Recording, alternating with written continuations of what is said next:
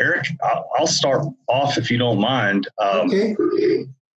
One that we get a lot is, how do I determine the proper shock length? What criteria? How do we go about that?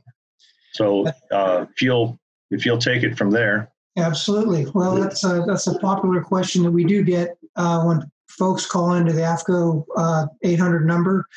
And basically, it's a pretty straightforward process. What you want to do is you want to measure the distance between your two mounting points at ride height. So put the car on the ground, measure from the top bolt down to the bottom bolt. You'll get your number. Let's say it's whatever it is, 14 inches, for example.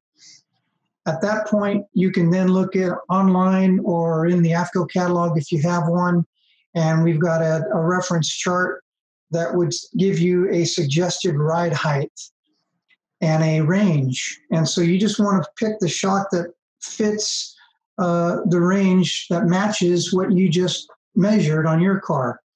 So for example, if it was a 14-inch distance, in most cases, that's going to require a 5-inch stroke shock.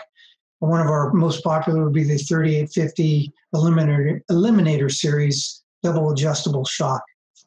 And that's pretty much all you got to do. So you just measure the two mounting points with the car sitting at ride height, and then just reference over to our catalog or online to our little reference chart. Sure. And if, for that matter, if you need to make a phone call or you'd like to make a phone call and talk to somebody, happy to help there as well with that kind of a question. For more information, visit us at afcoracing.com.